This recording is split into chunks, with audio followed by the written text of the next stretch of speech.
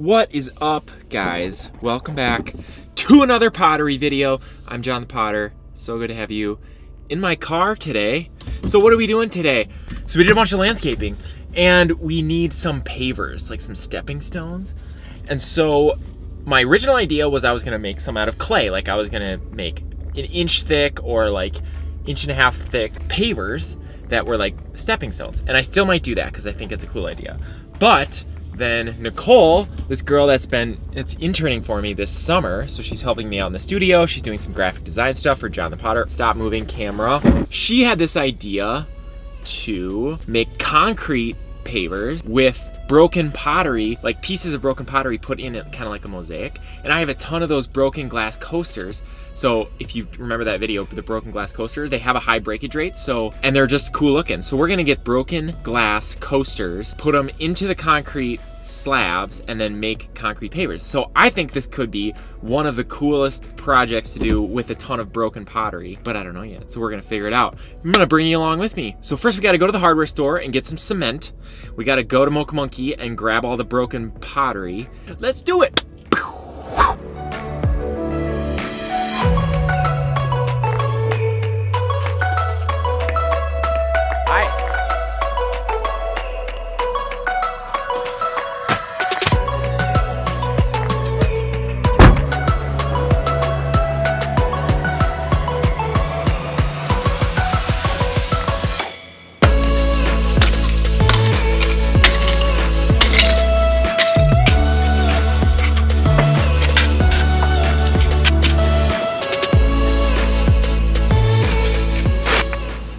Broken glass. Guess what I'm doing? Cleaning the basement? No. Oh, getting rid of those broken pottery pieces?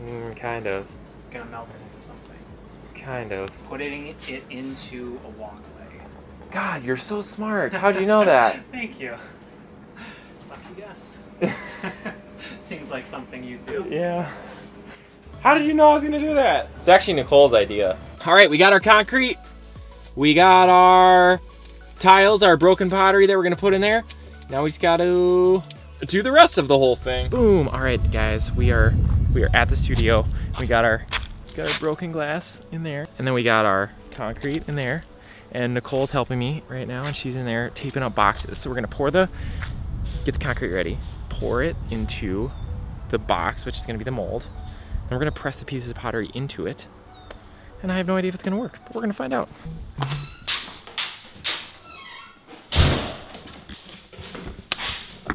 How's that going? Pretty okay, I think. How do you feel about being in a video?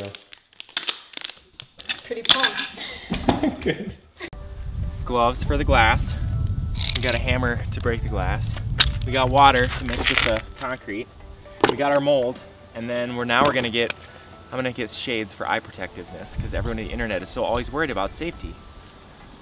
And then we're gonna do this thing. Bag in here.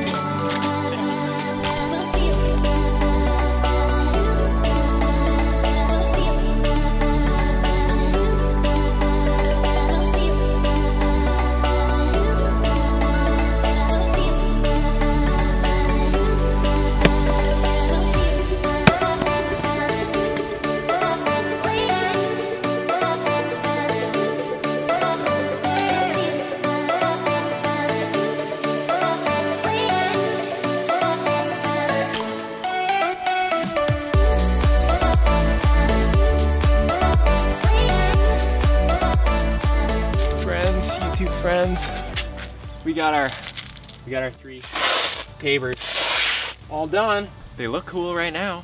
We're gonna wait probably at least 3 or 4 days, let them sit out in the sun as much as possible, and then we'll just rip the sides of the box off, see what we got.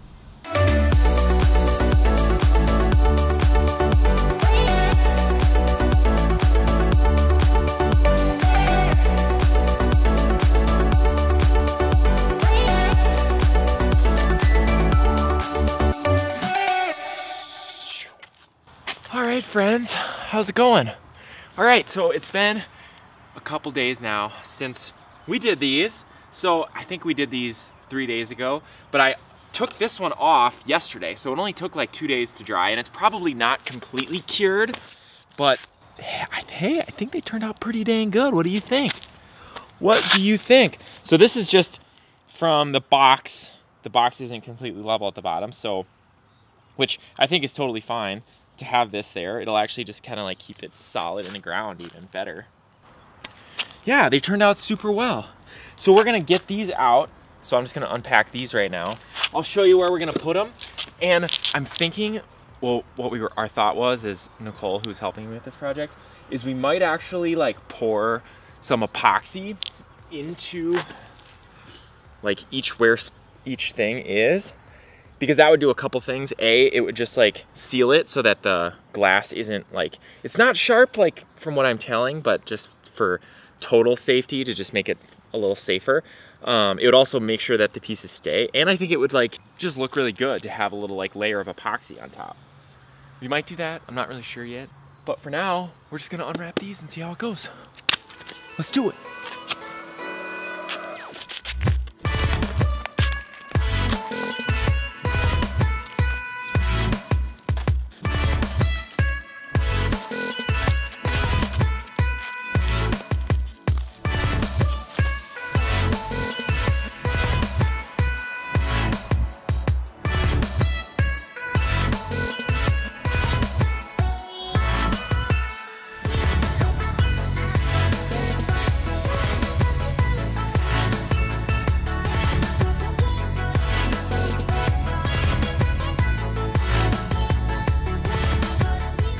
I think that everything that I read and like on the package says to kind of wait like 5-6 days before you walk on it. So they feel really dry and hard and totally secure. But I think I am just gonna wait like a couple days before I step on them. So basically this is like the garden out front of the new studio that we created. And these pavers are kind of like one of the final pieces. So what I'll do is I'll sink them in the ground a little bit. So I'll just dig out a little bit, sink them, probably put some leveling sand underneath them to make sure they're level, or just to level them. And then we'll get mulch in here, and then the mulch will just come up, like maybe I'll let them stick up like a little bit. After I put a little bit of epoxy in is what I'm thinking. You wouldn't have to do that, especially if your pieces are really smooth and like don't have any glass or edges or anything. Then you certainly wouldn't need to put epoxy. I just have some epoxy, so I'm thinking I might do that. This is like a super cool way to reuse some of your broken pottery. Like all those pieces that don't come out right and, you know, whatever, like use them as little mosaics in pavers. This whole project so far has cost us a grand total of $4. That is right, people, $4 to create 3 beautiful pavers. So I'm thinking we'll do 2 more over on this side, and then I have another idea to make actually clay ones that are ceramic pavers that I'll glaze and stuff, so we're gonna do that on this side. So I think that's all. Comment below with any questions. I might take my diamond bit or my diamond grinding pads from Diamond Core Tools and run these over the top just to make sure they're smooth, but it's really not bad. It's pretty good. So shout out to my intern Nicole this summer for the great idea, and yeah, comment below with any other suggestions. What do you do with all your broken pots? All right, that's it for this video. Subscribe, like, comment. We'll see you in the next one.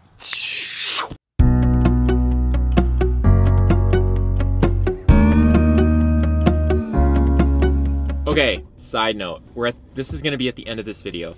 You see this board right here, story time. So there is a YouTuber, his name is David OC. David O'Queef is his name. He's a wakeboarder. I love wakeboarding, obviously. I started following him when he had 5,000 or 6,000 subscribers, and he's all the way up to like almost 50,000. He's an awesome YouTuber, great wakeboarder. Go check out his channel.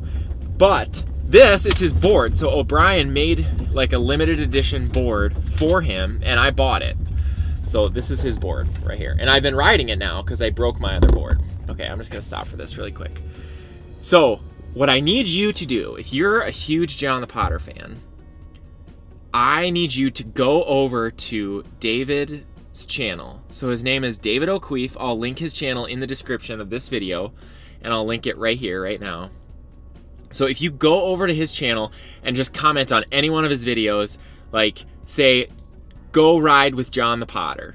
That's what I need you to do. So if you go over, comment on his video, go ride with Jonthepotter, because I really want him to come to Minnesota and go wakeboarding with us. And we'll make a collab video about YouTube, and because he really inspired me to start my own YouTube channel. Like I love wakeboarding, but I'm not as good at wakeboarding as David is, and pottery was the right topic for me to talk about my life. You know, I even though I love wakeboarding and I love to vlog about wakeboarding, I can actually teach pottery much better than I could teach wakeboarding. But it'd be super fun to have David come to Minnesota and we'd ride together and make some collab videos. So if you want to help me out, help Jonthepotter out, go over to David's channel, David OC. Just comment on a video.